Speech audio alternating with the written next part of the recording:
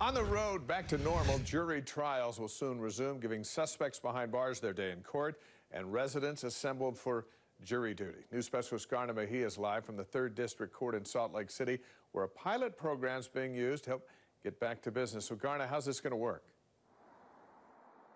Yeah, good evening, Dave. Well, Utah courts say they figured out a system that will allow them to get back inside, be able to get through those jury trials, but do so in a safe way. Now, they're starting off with criminal trials that'll only last 1 to 2 days. If a juror gets sick, they're bringing in substitutes that'll be able to keep going from there. So instead of 8 jurors, they'll be selecting 11, but they're doing lots of other things to keep everyone safe.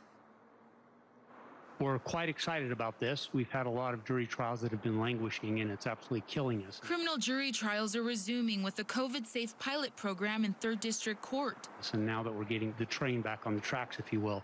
3rd District presiding Judge Mark Kors says they have the green light from health officials. They've all kind of blessed what we've done, explained to us that, it's an issue of layers here.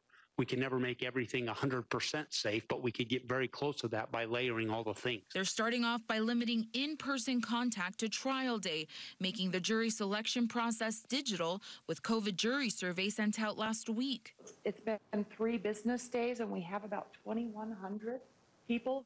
Then on trial day, everyone entering the courthouse is required to take and pass a rapid COVID test. Then they're brought upstairs in clumps of 4s. So they're not together. Once inside the courtroom, you can expect social distancing, plexiglass on the witness stand, an enhanced air filtration system, and jurors sitting 8 feet apart. Access is limited with the live stream for the public. The first jury trials are for those behind bars. Our focus now are folks that are being held in jail that want their day in court. Now, the pilot program kicks off on January 25th here in 3rd District Court. Then in February, it'll start up in Duchesne. Now, the judge did say that if a defendant or one of his attorneys tests positive for COVID, that would throw the trial, making it a